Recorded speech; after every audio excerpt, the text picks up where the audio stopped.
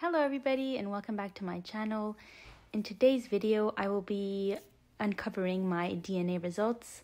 So I did my DNA from 3 different websites. I did it on Ancestry.ca, I did it the second one on 23andMe, and finally I uploaded my raw data from 23andMe on MyHeritage to get my final DNA reading. So today we'll be going through these results and I hope you enjoy it. So a little bit of background on me and what I expect to have as results. Basically, on my father's side, I am fully Ashkenazi Jewish, so European Jewish. So I expect to have 50% of European Jewish. And then on my mother's side, her mother is from Morocco, a Moroccan Jew, and her father is a Yemeni Jew. So I expect to have 25% of Morocco and 25% of Yemen.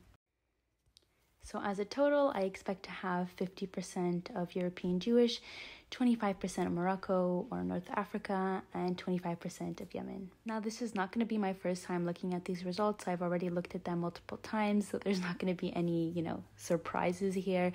When I initially looked at them, I did have some surprises, but now, I already saw them. So let's get into it. I'm going to start off with Ancestry DNA.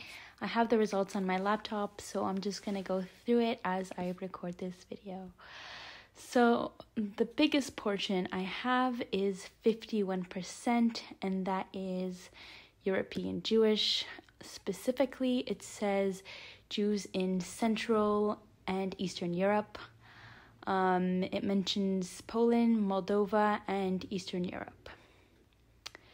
For the next portion, there's 21% of the Levant, where it says primarily located in Israel, Palestine, Jordan, Lebanon, Syrian Arab Republic. Next result is 10%, and it says southern Italy.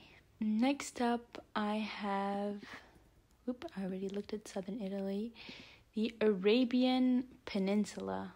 So 9%, and the biggest highlighted region is Yemen, which makes sense because my mother's father is Yemeni, so I'm assuming all that 9% is from Yemen.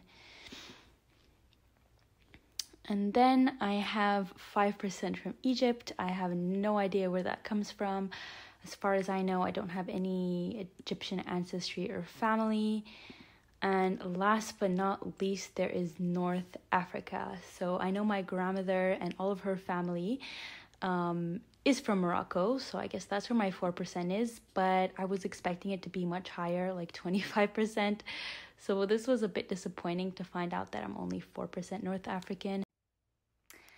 All right. So next up is 23andMe. All right. So now I'm on the 23andMe website. My results are written right here on the left-hand side. Here I have 53.7% of European, which is slightly lower than my Ancestry DNA results, which had 60% European. Specifically, it says 50.6% Ashkenazi Jewish, so just like my Ancestry DNA results, which had 51% Jewish. It's very similar. Here I have Southern European, but instead of 10%, it's 2.1%, and instead of Italy, it's mostly Spanish and Portuguese, and only 0.3% Italian. Next up is 46.1% Western Asian and North African. It says it's 35.1% Arab, Egyptian, and Levantine. 19.7% of which is Peninsular Arab, specifically Yemen. On Ancestry DNA, it was only 9% of Yemen, and on this one, it's 20%. This one also has Egyptian, just like Ancestry DNA, but instead of 5%, I believe, it's now 9.3%. And broadly, Arab, Egyptian, and Levantine is 6.1%. Now for North Africa, this one specifically says Casablanca, Morocco. Ancestry DNA just said Morocco. It didn't have a specific location, and it's 5.7% instead of 4%. Northern West Asian, Iranian, Caucasian, and Mesopotamian is only 0.4%, and broadly Western Asian, North African, which I guess is like non-specific region, is 4.9%. So overall, if you can see in the map, I have the same basic locations as I did on Ancestry DNA, which is Europe, specifically European Jewish, and then the Middle East and North Africa. Finally, I decided to upload my 23andMe raw data onto MyHeritage because I heard that MyHeritage is better at Jewish DNA, and it can actually pinpoint Jewish DNA that is not only Ashkenazi DNA. So as you saw on Ancestry and on 23andMe, they can only specify Jewish DNA for European Ashkenazi Jewish DNA. However, on MyHeritage, they can also pinpoint non-European Jewish DNA, so even Middle Eastern and North African DNA. So this is why I actually did it. It was free of charge to upload my 23andMe raw data to the MyHeritage website, and I'm glad I did so because I got some interesting results. So I'll bring you to those results right now. My MyHeritage DNA results.